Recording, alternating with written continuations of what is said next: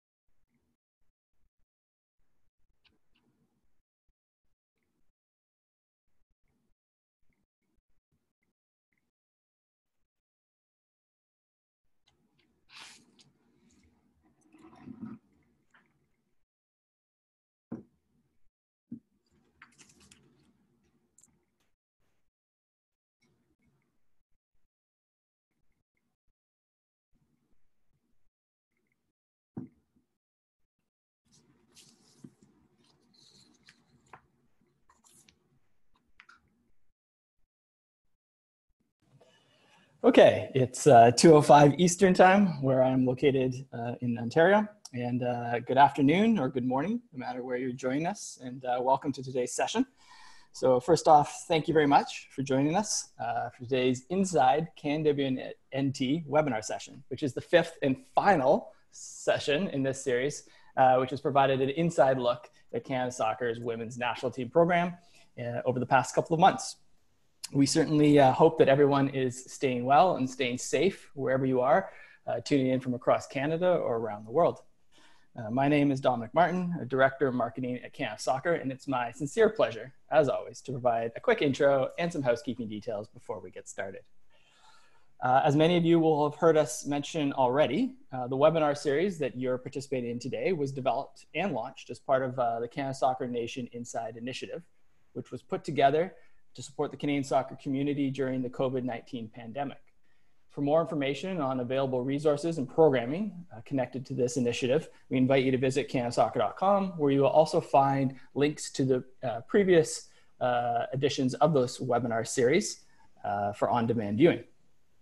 Continuing as your hosts with the most for the Inside CanWNT webinar series are former women's national team legends, Erin Wilkinson, currently Canada's women's national team assistant coach, as well as youth national team coach, and Robin Gale, currently Canada Soccer's Excel mental and cultural manager.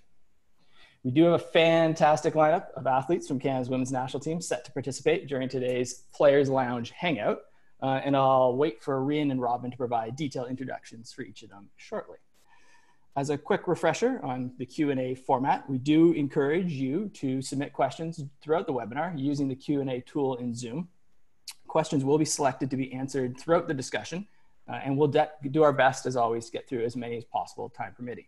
We do extend a thank you to those who have submitted questions in advance. Those will certainly be included in today's discussion.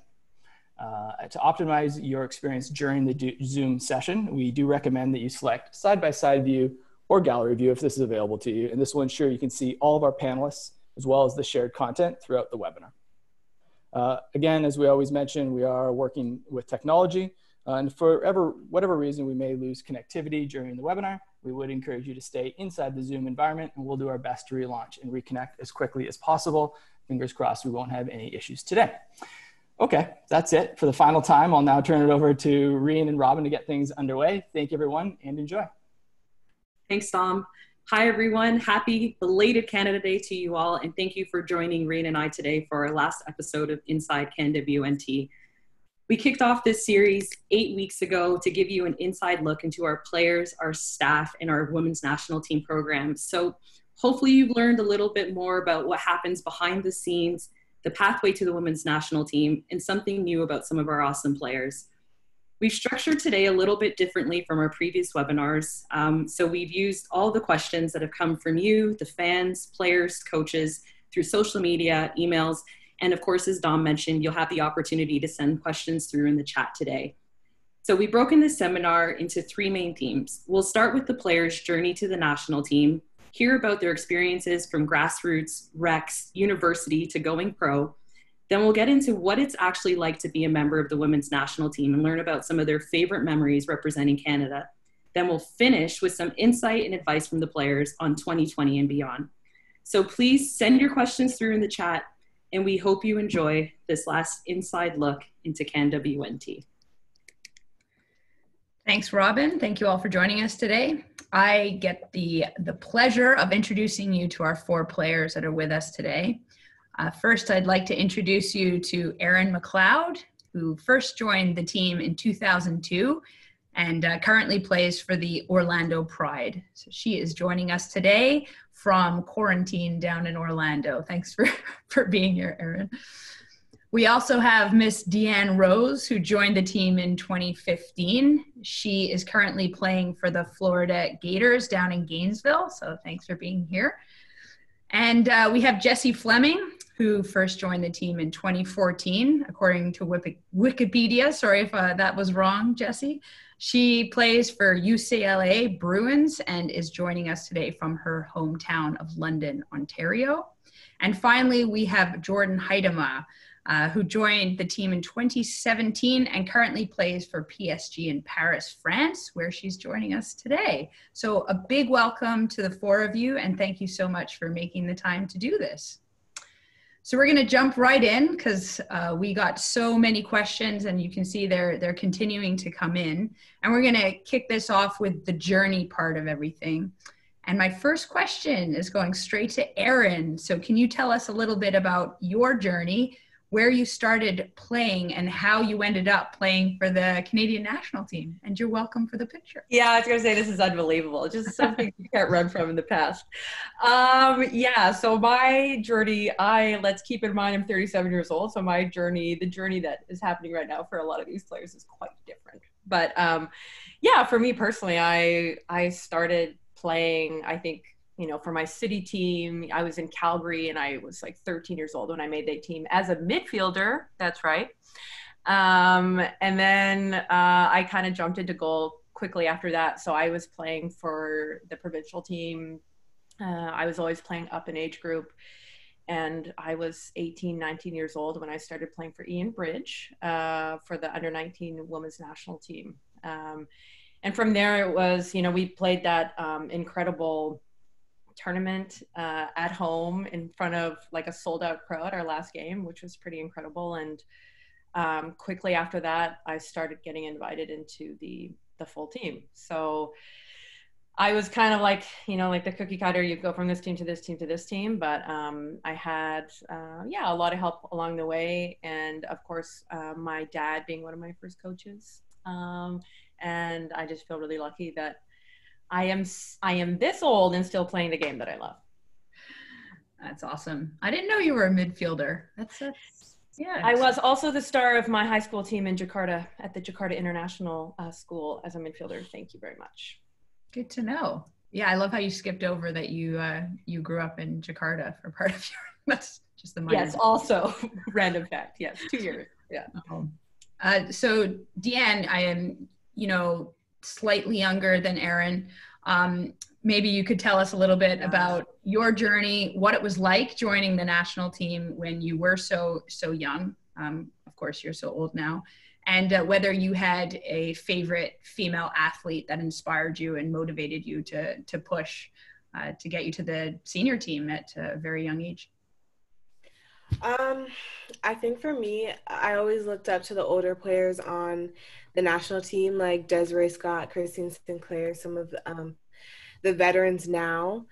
And then I also always looked up to Serena Williams as an athlete. Like, I just thought she was such like a powerful athlete and woman and such a good role model. So I always looked up to her, and yeah. Thanks, Deanne. Well, Reen and I both noticed that you didn't mention our names there, but that's okay. We're going to get into some of the development phases for you guys. So all of you have had to leave the comfort of your hometowns when you were quite young to support the development, your development as players. So Jordyn, we'll start with you. What was it like being a part of the rec system? And can you talk about what it was like to leave your family in Chilliwack and move to Vancouver to train? Yeah, so I started obviously in Chilliwack when I was pretty young, but we didn't have the teams that I needed to be on in order to move and progress up the system. So I eventually found myself moving out to Surrey, just making the trek in and out from Chilliwack. When I was about 12, I left from playing there to playing for the Whitecaps. At that point, we didn't really have a Rex. It was just kind of Whitecaps. And then I think I was 14 or 15 when I officially made my move to Vancouver to live with a billet family and a roommate at that time. But I don't regret it at all. Like, I loved it, and I loved every second of it. I feel like it made me independent at such a young age, and I love the program, and I love the players and the staff, and just to be surrounded with them every day at school and then go and train, it was honestly ideal. And yeah, I really loved it. Thanks, Jordyn. Well, for many of the players right now that may be tuning in, their next step may be looking to continue playing at the collegiate level. So we all know that can be a tricky process to figure out what school you go to. Jess, could you tell us how you decided to attend UCLA, and what advice would you have for players who are looking to make that decision right now? For sure. I think for me, I remember when I was first trying to decide which school I wanted to go to, my parents had drawn like a 5-hour radius from our house because they wanted me to stay close to home. But once I was able to kind of go out to UCLA and see the campus and kind of learn more about the school there, I think it was a good all-around fit for me. Academics are really important, so it's something I put a lot of weight on when I was making my decision. And then I also just wanted to be in an environment where I felt like I wasn't necessarily going to be the best player on the field. So I think where I was challenged and, I think just a positive environment that kind of played the style of soccer I wanted to play. And I mean, looking back, I'm extremely happy with my decision. I had a great 4 years there. So, I think I just put a lot of thought into the all-around picture, not just soccer. Yeah, well, that's a great point. And as we've talked through our webinars, that whole holistic approach is something that's really vital for us in the national program. It's something really that all players should be looking to replicate through all stages of their development. But now we'll just shift a bit to Jordyn, because you decided to forego university and move straight to France to play professionally for PSG, which is really amazing. And you're definitely the first Canadian women's national team female player to do this. So can you tell us now a little bit about how and why you chose to make that decision? Yeah, I'm pretty similar to Jessie. I mean, for me, school is really, really important. So that's what made the decision so difficult. It was just kind of, that was the ultimate choice, was, do I take my path professionally, or do I want to go to school now and get my education now? At the end of the day, I just figured that this would be the best path for me soccer-wise and professional-wise. And then I could balance with school while I was here. So starting to take a few courses online and then seeing if I could do it while I'm here. And then I always thought, okay, after I'm done playing the sport I love, I can always go back and do it. So I just wanted to get as many years as I could at the highest level. And yeah, obviously, I mean, I've said it a million times. I wanted to show that there's more directions that you can take than just going to college or following the path that's been set. So I wanted to kind of show kids like growing up that, yeah, you can take another step and you can go a different way, and that's okay too. Both ways are amazing and you'll develop so well. But yeah, I just wanted to show that there's multiple paths that you can take. Well, it's a little bit of a follow-up question, Jordyn, but you obviously you've gone to France. This is a culture shock. There's another language there. I know it wasn't easy. I think you're talking now about making that decision, and that was a hard one. But can you talk a little bit about how you take these big leaps and they're hard? Like, they're not easy straight away, and you have to work through it, because I don't think we talk enough about that these are tough things to do. Yeah. I mean, I feel like there's a lot of hidden variables that you don't really see right away. You're kind of caught in the lust of, going to play overseas with a professional club.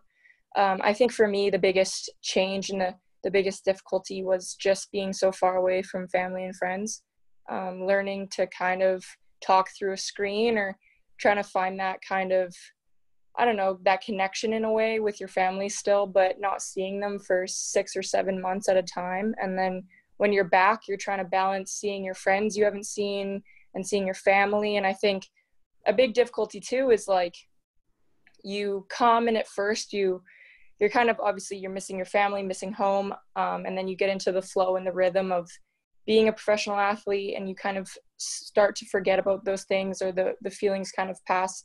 And then you get to see them again, and it's just a rush of emotions. And then you leave because you only get a few days or maybe a week or so. And then the emotions come of, did I spend enough time with them? Was I fully invested with them when I was there in the moment? Was I spending too much time with friends and not enough time with family, or vice versa? So you start really overthinking like how you spent your time. But I feel like at the end of the day, all the goods outweigh the bads in a way, or not the bads, but the difficulties. But yeah, there obviously is difficult or more difficult parts or aspects of being a professional footballer that not a lot of people see. Thanks for your honesty on that. I do think it's important. It's easy to look at people's social media and all the good things, and there are so many, but there are challenges as well. So thank you for sharing that. I'm going to throw this to Jessie now. So when you look back at your youth soccer, and the development that you experienced going through it, can you actually pinpoint what it was that helped you get to the national team, whether it was a coach, whether it was something with the system that helped you, but what was it that allowed you to go from London, Ontario to playing for Canada? It's a tough question. I think it's hard to pinpoint one thing. I mean, I definitely had obviously a lot of good people around me. So I think with the under-17 team, I really enjoyed working with Bev. We had Candace Chapman with us. So I think kind of being able to interact with former players and people who are fairly experienced in the game, and kind of listening to the advice they had, and I guess being able to be pushed by people like that. I also played underaged a little bit in the youth system. So I think having to play with players who are a bit bigger than me, faster than me, I think that definitely helped and challenged me, and kind of tested my game. I mean, I'm definitely not the biggest player on the field. So I think having to adapt and learn how to play when physicality isn't necessarily my strength, I think that helped a big part of my game. And then, yeah, I also think just having a solid support system of friends and family to kind of always lean back on. So, yeah, I mean, I can't say enough about, all the positivity and just the people I had around me, really. So, yeah, I'm pretty lucky to have the network I had.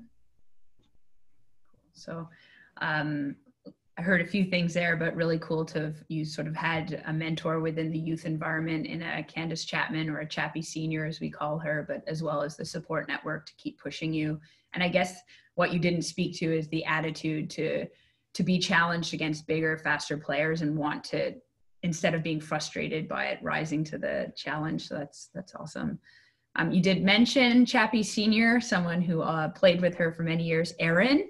You know, again, like I was talking to Jordyn about, there are setbacks. And when you're a young Canadian watching Olympics and World Cups and games on TV, you see the glamour, or you see the awesome part of it, but you maybe don't hear or see about the challenges. So maybe you can speak to a time where maybe you didn't make a team or you suffered a setback and how you overcame that difficulty. Yeah, I mean, I think for me, I've had quite a few setbacks in my career. And I think one that was really challenging for me and kind of reshaped my career was in 2008, the Olympics. I tore my ACL that tournament. And you know, everyone kind of asked if I was just like devastated and mortified by this injury. But at that point, I remember being relieved because I became so stressed and anxious going into games. And I had such a like fixed mindset about making mistakes. And, you know, I really took it so hard. And this game that I just loved so much for so long, I just had this like inner battle, like love and hate relationship. And so when I tore my ACL, I was relieved, but I was able to step back and think like, I worked so hard. I'm at the top of the game and I'm not even enjoying it.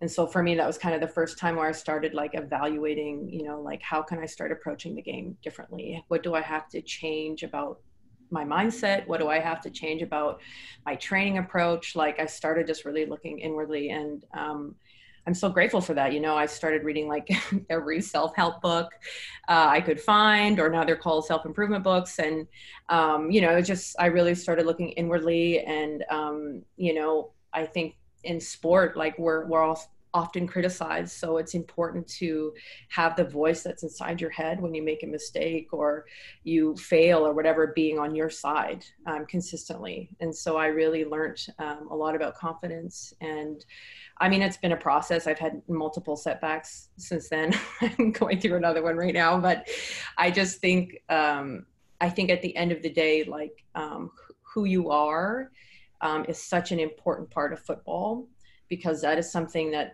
does not change whether you're on the field or not. So when you go to bed every night, you can always be proud. And I think I learned that in 2008. And so I will forever be grateful for that setback. Yeah, thanks, Erin. Remember that 2008 game? Yeah. Well, and that's an important thing to share, and we'll talk about it a little more, that understanding of self that you speak of, and overcoming obstacles because of your belief in yourself and your abilities. And that rolls nicely into Deanne, who actually got pulled up to the senior team very young. I'd like to know what it was like getting your first call up to the national team. I'd like to know how nervous you were. And I'd also like to know how much the senior players, especially roommates at that time, made you feel comfortable and part of the team. Yeah. Well, I was coming into the national team. I was like the shyest kid ever. I was so nervous. I hadn't had any youth national team experience, so I was like even more nervous. And then just coming into a team and having to be like roommates with older players like Rian that, you know, have certain ways that they like to have their room and like certain rules, stuff like that. You know, it made me more nervous, but I think it was for the better to get that out early. And yeah, I think it helped my experience. I think it helped me to grow into the team, become more comfortable, and actually really grateful for those moments that I had with some of the older players. But yeah, it was interesting coming into the national team at a young age, because just the conversations are so much different with older players, and you're worried about saying the wrong thing or fitting in the right way, because like there's so much time at camp that's not on the field. So that's more the times that I was more nervous about, because I didn't really want to I didn't really know how the national team was, but now I know like everyone's so inviting and welcoming. So I was lucky that way coming in as a young player. Thanks. I'd like to say that when you say rules, turning your phone off during the night. Okay, Rian, we don't have to call Standard. it out. Okay. Ash it out. No? Get her out of the way early was also a little bit harsh, but that's okay. I think that was Robin that actually put us together. So I know, he's laughing right now for sure. Thanks, Deanne. Erin, you know, I'd love you to describe what a typical day for a professional athlete looks like. So this is a question that comes up a lot from young players. What do you have to do every single day? So I'd love to hear about what your day when you're not in quarantine looks like when you're preparing to be fit and ready for the national team. Yeah, absolutely. I mean, I think everybody is different. And, you know, when I was younger, it was all about like training as hard and as much as possible.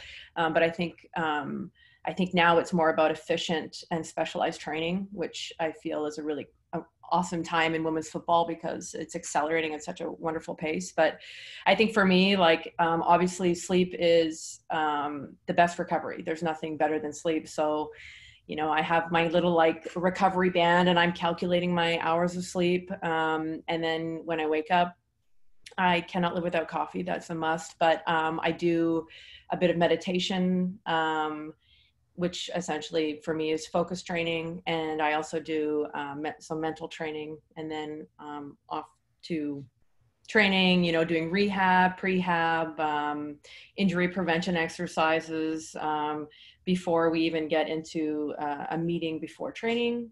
Have our meeting, sometimes it's tactical review or just kind of what the session plan is for the day.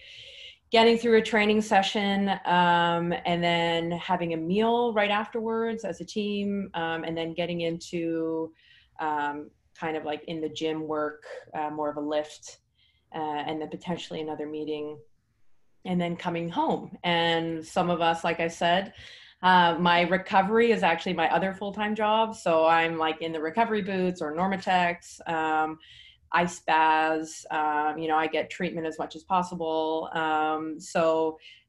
You know, and again, back to sleep and nutrition is so key. So yeah, that's kind of I would say a typical day. Well, thanks, Erin. I think it's cool for the audience to hear a bit of insight on the off-field preparation and the hours that actually goes into optimizing the work that takes place for maybe only 1 to 2 hours actually on the field.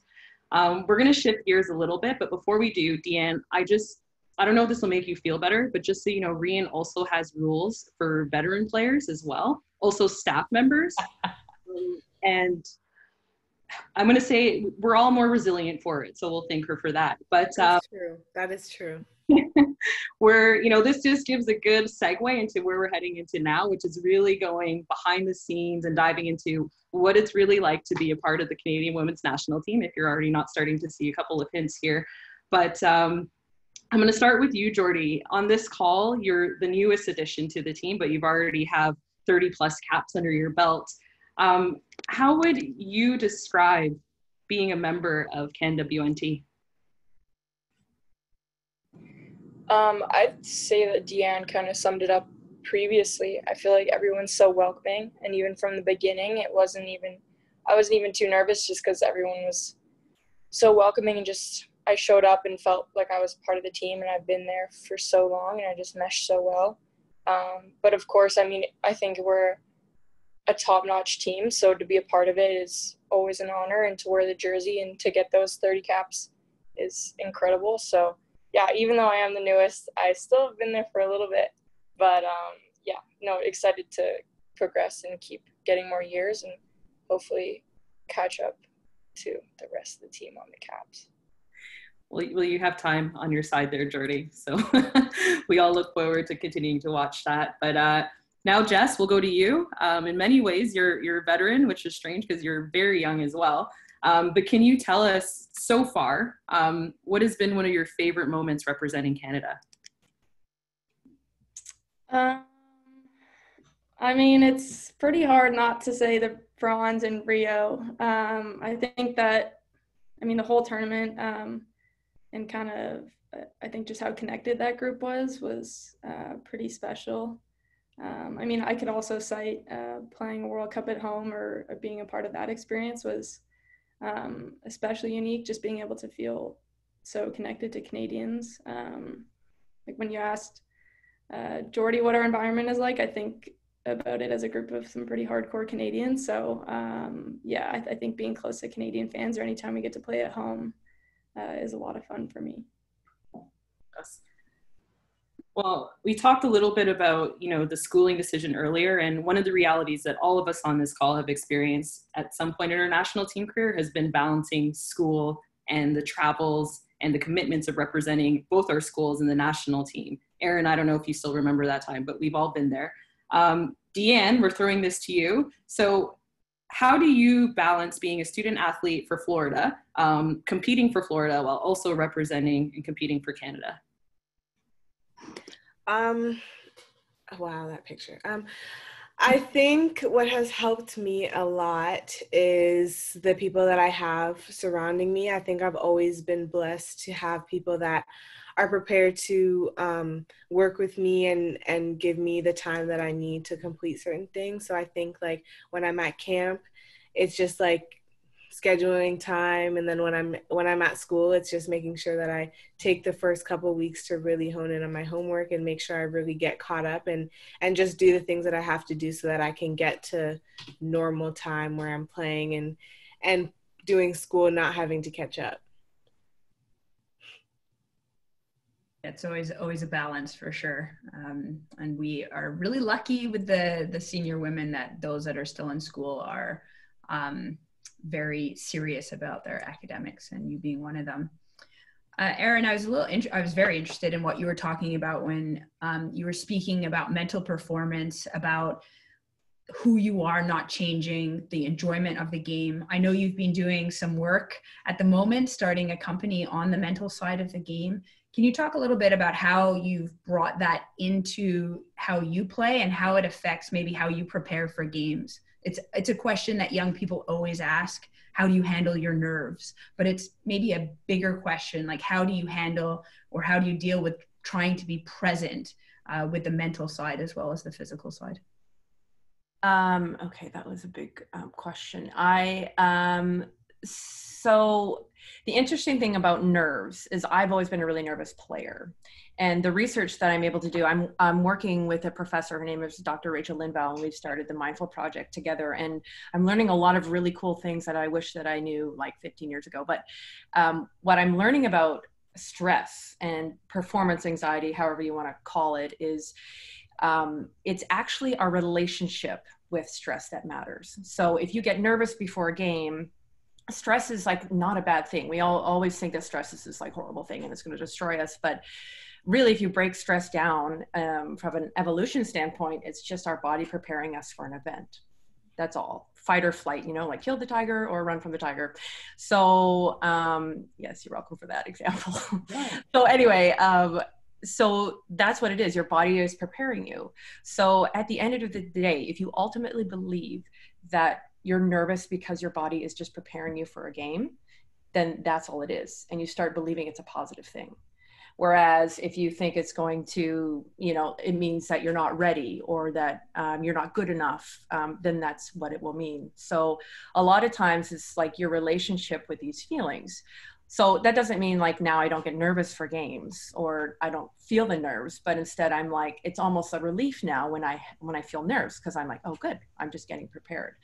So learning a lot about that has been really interesting. And the other part is being present. I'm trying to answer every part of your question.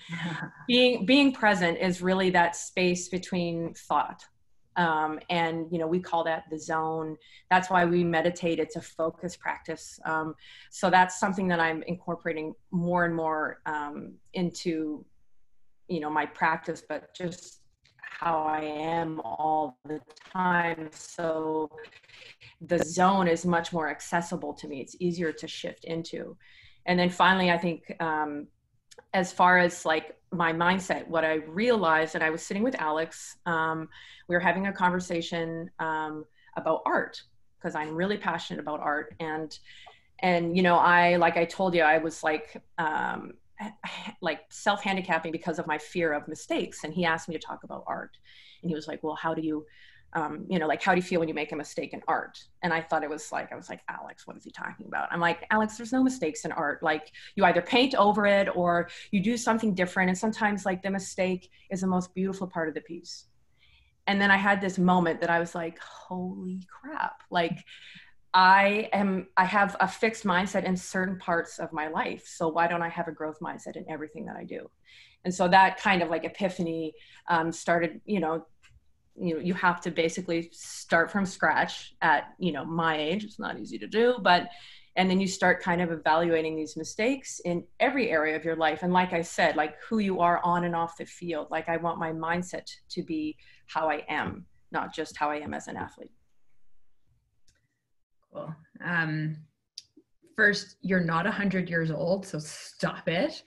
And yeah, your mindfulness work has been fantastic, and it's been cool following that. So thanks for sharing a little bit of it. And I love that art reference. I think we can all probably learn a lot from that. Not the art part, but whatever you do in your life. So Jessie, I want to talk to you a little bit about joining the team. Like, you actually were very young as well, and you've mentioned being shy and being quiet. So when you first joined the team, how did you find your place? And did you feel like there was someone that sort of took you under their wing? Did you feel mentored at all, or did you just have to try and figure out where you fit in on your own? What was it like?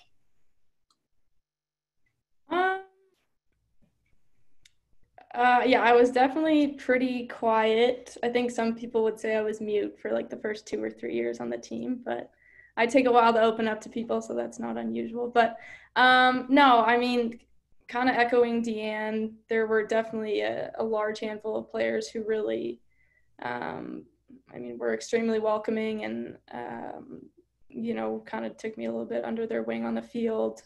Just in the midfield, like Desi, Erin, Rian, Robin. To be perfectly honest, everyone was very welcoming. And I think for me, going into the national team, I was just trying to have an open mind and be open to feedback and kind of just really, learn from players who had been there for a while. So not to say it wasn't a very scary experience at first and took a lot of getting used to, but I think those growing pains are kind of common in any new environment.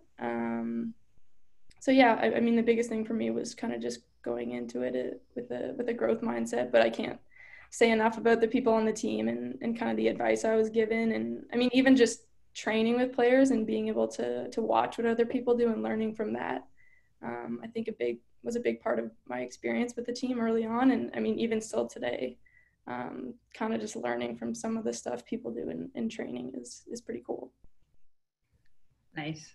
There's probably not many more welcoming people than a Desi Scott in the middle, who definitely probably played a part in all of us feeling at home in the team. So a pretty special person to have with us. So Jordyn, I'm going to pass on to you now. So you said 30 caps, but according to Dom, you've got 33, just so you know. This is a 2-pronged question, but I'd like to know which is your favorite of those 33 caps, which was your favorite game. And a question that came in is, who's your favorite opposition? Who do you most like to play against?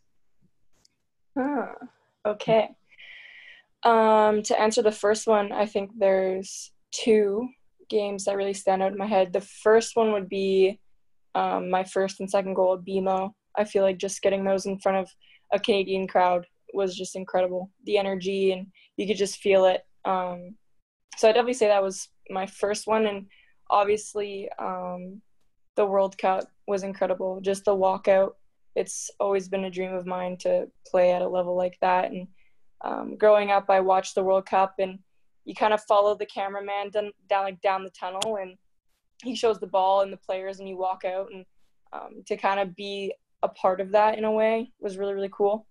So even just that walkout, that first part was incredible, and be able to play in front of my family and friends who came out to support. And yeah, that was definitely amazing. And the second question was my favorite opponent to play against.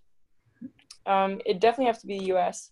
I think there's such a rivalry between us and them that I don't think you can really pick anyone else. Yeah, you just think about that game for days and days in advance, and then you go out and just perform to your best abilities, of course. But yeah, it's just such a gritty game between them and us, and I feel like it's always so close, and it's a game that you really want to rise up to. So I definitely pick them. Thanks, Jordyn. Well, staying a bit on that theme of grit, Deanne, everyone in our environment, we strive to be gritty because we know that's something that's important. How have you stayed motivated while managing challenges in your career so far? I think for me, like a big focus is mentally just like believing in myself. So I think just like trying to put attention to that confidence, like no matter with injuries or anything like that. I think just no matter where I am in my career, I just try to always come back to like just coming back to my identity as a player and my identity as a person. And then, just using that as a base and kind of like a fuel to my fire. I love what you said, and just kind of as a follow-up, you kind of touched on it there, but how have those moments, like you said, going back to your identity, like how have you used those as opportunities to come back stronger?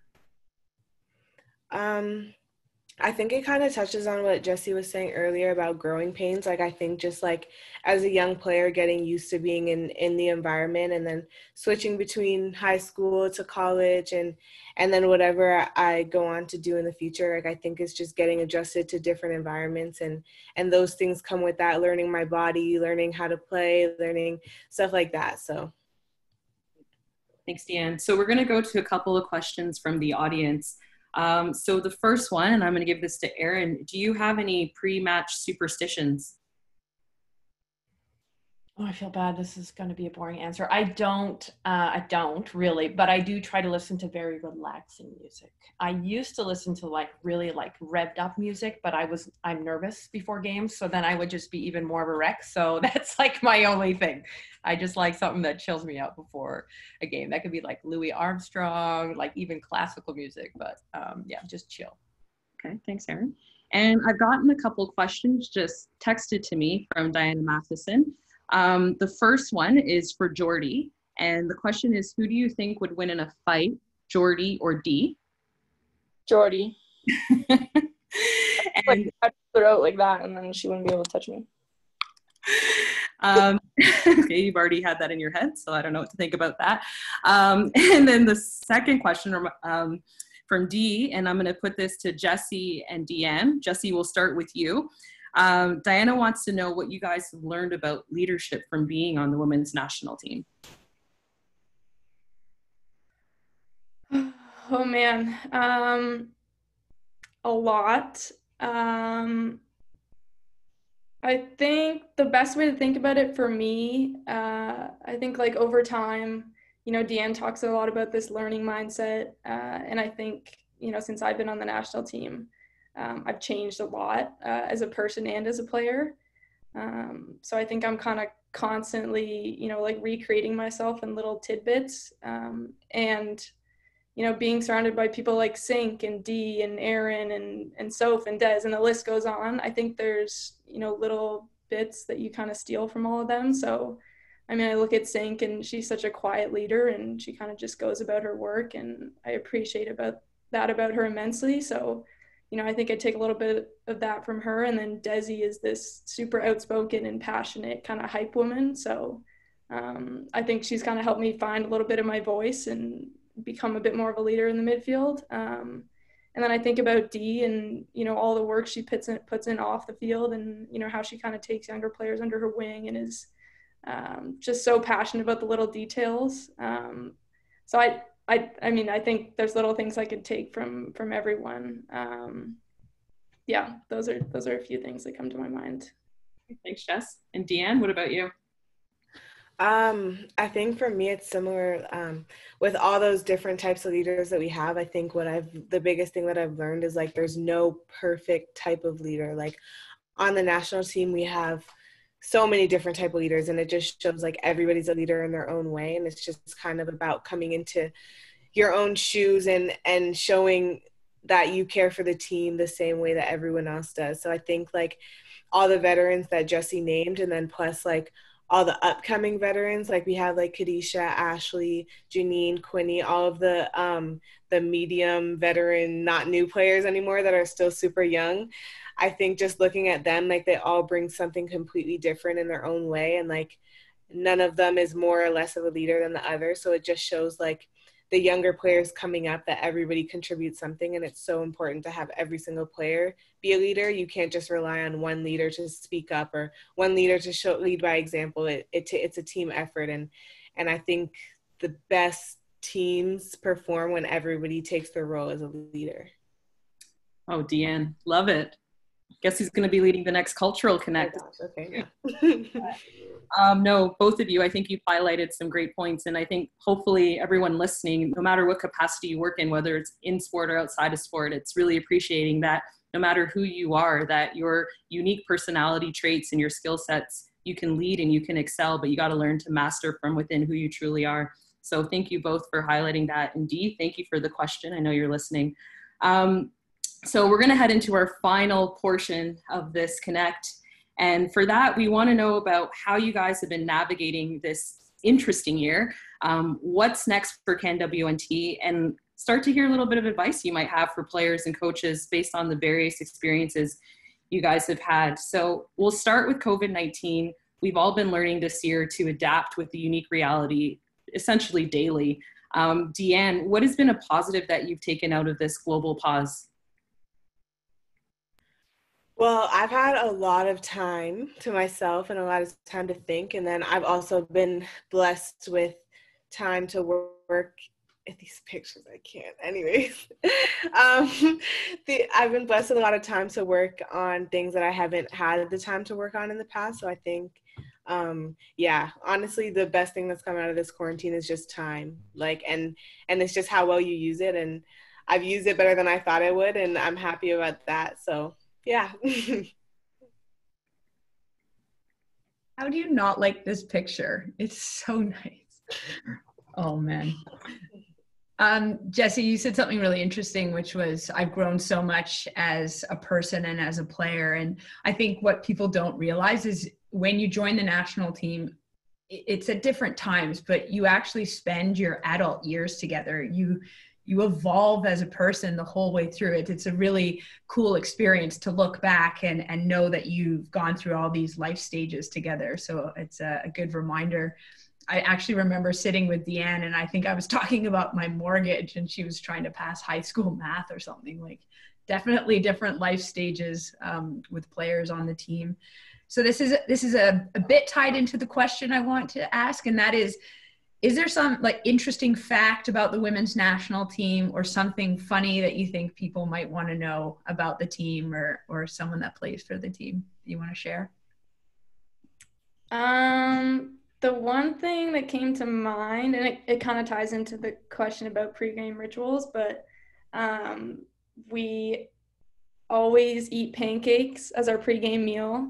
It's kind of a tradition that you don't mess with. I can't remember which tournament it was, but it was actually messed with once, so that we would, be ready for any sort of unknowns on game day. And they took away our pancakes on a game day, and I think everyone was pretty upset, but they were trying to teach us a lesson about being able to adapt on game day, but don't mess with the pancakes. It didn't go over well with the staff. I think it got a lot of complaints post-camp. So we love our pancakes pre-game.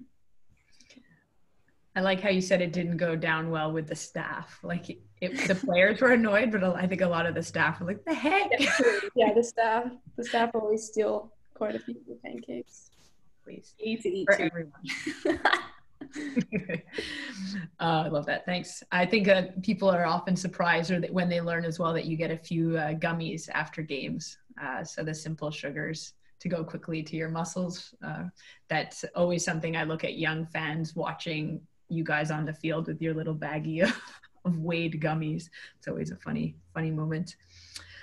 Deanne, a lot of young people listening today. What advice would you want to give to a young aspiring soccer player to help them achieve their goals and aspirations?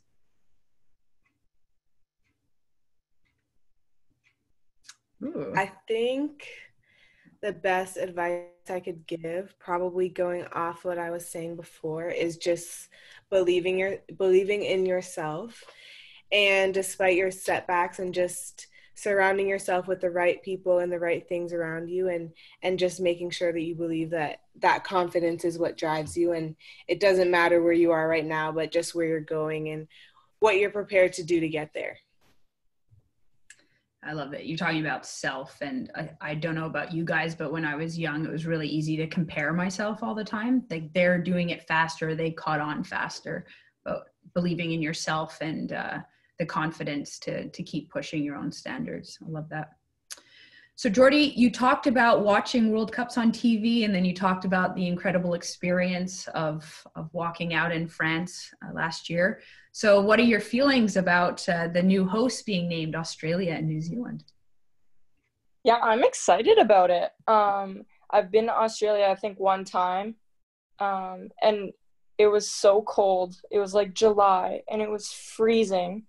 And I remember, like, we were doing warm-up, like match day -1, and we were just doing like a little acceleration before this final fun shooting game, and I like slipped and I hit my head, and the ground was so hard that I got a concussion on the ground, and that's just classic Jordyn. But I'm happy to be back and make new memories, and hopefully better ones than that. But yeah, definitely excited.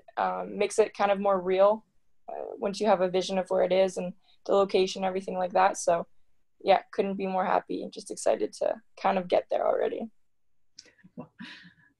I had no idea that was classic Jordyn. I think we're all a little bit alarmed right now, and we're going to help you with that going forward. So we're going to switch gears a little bit here. So Jess, this question's for you, knowing that, and you can give light to what it was, but knowing that you did a couple of sports growing up, but we're starting to see athletes specialize in one sport earlier and earlier in their athletic careers now. What are your thoughts on multi-sport versus single sport athletes? Good question. So I grew up playing hockey, soccer, and I ran a lot in high school. And I definitely think it kind of contributed to the athlete I am today. I actually grew up playing boys hockey, boys contact hockey. So I kind of grew up in that like physical environment. And I mean, for me, I think the value in playing as many sports as I could for as long as I could before it kind of just became too much scheduling wise. And, you know, my parents had to drive me everywhere. So I think it kind of just develops like, I mean, I was in 3 different competitive environments. So I had different coaches in each of those environments with different perspectives. And I mean, obviously cross country is very valuable for, you know, soccer, and especially my position.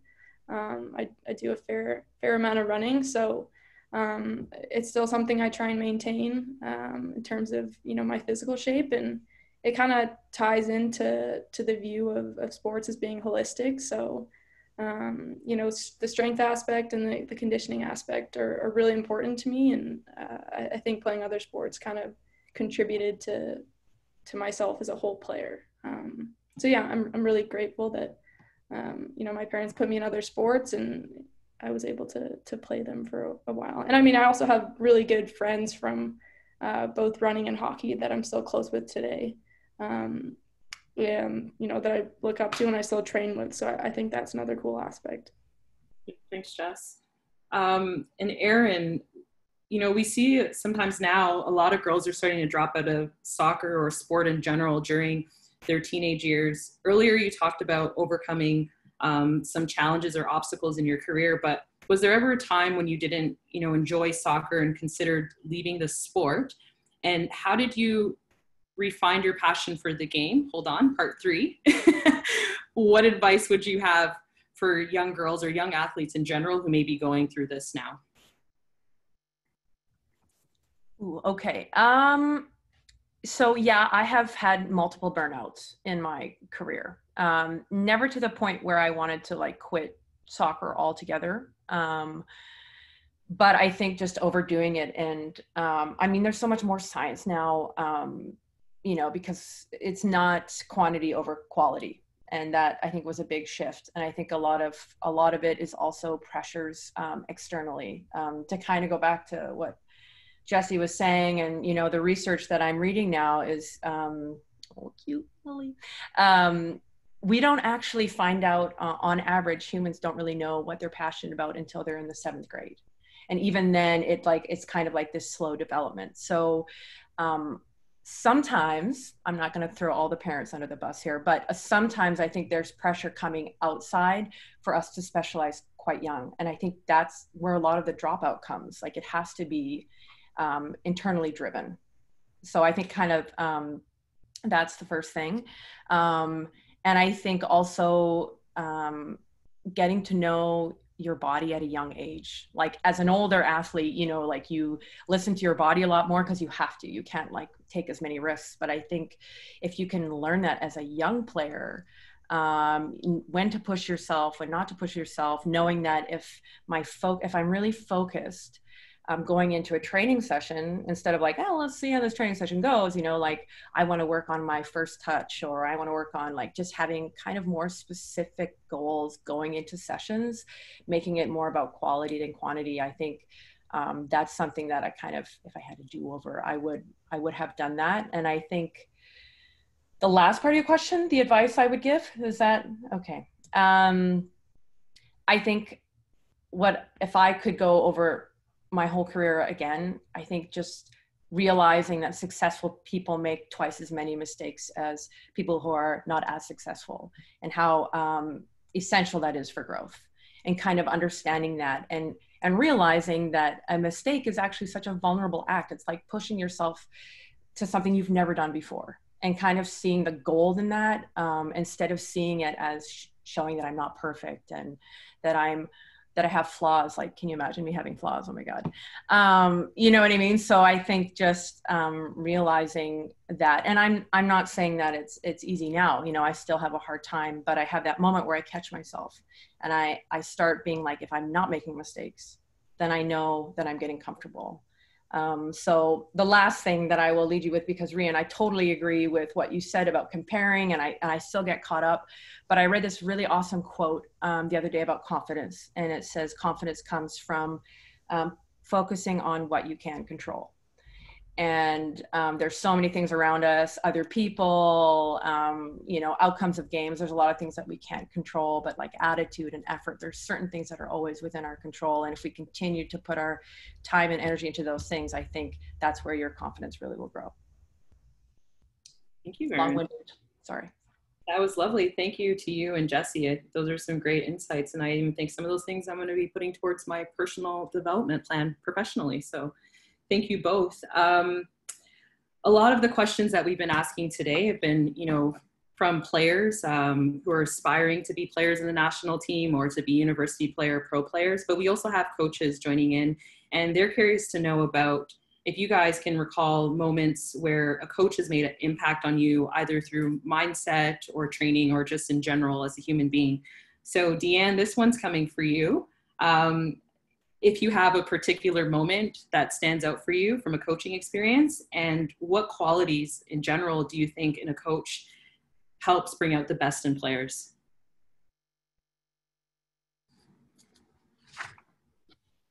I had a coach from age about 10 to 13 who I think was really critical in my development as a player, because I was a really shy kid and a shy player, and I wasn't the most vocal. And I didn't really know how to bring out my abilities to the best of my abilities. So with this coach, he specifically helped me by just continuously showing me on a daily basis that he believed in me, and that mistakes are okay, and that the support was there. So I think as a coach, coaching any player, like, I think that's one of the most important things. It was for me, just knowing that the person coaching you has that belief in you that you sometimes don't have in yourself at a young age. Thanks, Deanne. Good insight for some of our coaches listening. And before I hand over to Rian, I'd just like to point out that you missed another opportunity, because, you know, you do have one of your coaches on the line, but that's okay. Anyways, Rian, go ahead. Oh my gosh. So the last little bit here, guys, I want to make sure we get a few questions that have been coming in. So Deanne, you were just speaking. I'd love to hear you describe that 2016 Olympic goal you scored against Brazil in Brazil, bronze medal game. Can you take us through it? Yeah. Okay, so we'll talk about the game first. Like, I know, like, well, the tournament. I was in the tournament. I played a role where I was kind of like a backup player, sub some games. Like, I didn't really know how much playing time that I would get. And then it came to the bronze medal game and I was starting. So I was super nervous, but I knew like there was a plan. I had fresh legs. Like, it was time to execute the plan, like, for the team. So during the game, I think we had a lot of dominance in the game because we were clearly the fresher team. Like, we were down their throats, but we weren't really getting. I remember like Sink hit the crossbar on a free kick or something like that. So we were getting our opportunities, and then there was one counterattack where Ashley just bombed off down the line, and me and Jessie were like sprinting trying to catch up to her, and then she played like the perfect ball that nobody could miss, and then yeah, that was that. Yeah, can I just say that Deanne started behind me and I was running as fast as I possibly could to get to the back post, and she still managed to get there like 4 meters ahead of me. So yeah, I especially liked nobody could miss. I bet you I could have. It was a pretty cool game. On a personal note for me, I was watching, I was a finisher, and I turned into something from like Game of Thrones when that goal went in, like just went nuts. But it was also a really cool moment for me as a player because our youth stepped onto the field and just dominated, like the level of your play. And Jess, I'd love to hear about goal number 2. You were critical in that. What was that game like for you? The ball came across from Ash, across in front of you, and then Deanne scored. But the second goal, you played a huge part in. Can you tell us about it? Yeah, I mean, Brazil is always a fun game, a fun team to play. I think it's always super competitive, and I think they were trying to play out of the back, and we got a bit of pressure on their fullback. And then I think I got the ball, and I think it was Deanne who made this sweet little run, and I just tucked it to her, and then she found Sink, and that was kind of it. Yeah, I don't know. It was very exciting. Yeah, I'm pretty sure there was a nutmeg in there, a little shimmy pass. So I was going to say, I remember like a nutmeg and like a couple more, like stealing the ball off someone a little bit more, but you know. Okay, it was, yeah, anyways. Yeah, well, maybe we should have described it for you. But definitely a cool moment, and you guys won us a second bronze medal. Such a cool moment, and I'm sure definitely one that players like Jordyn, who were just coming through, about to join the team, watched and must have been so inspired by. So cool. So Jordyn, to you, I don't know if you remember watching that game, but actually have a more basic question. Someone wants to know, who usually arrives late to training on this team? Who's the most consistently late? To training? Well, it could be to meetings. It's just someone who's usually late. Last on the bus, you know. Oh. I feel like it's like different, but like last on the bus or like last out of the locker room is usually Dree.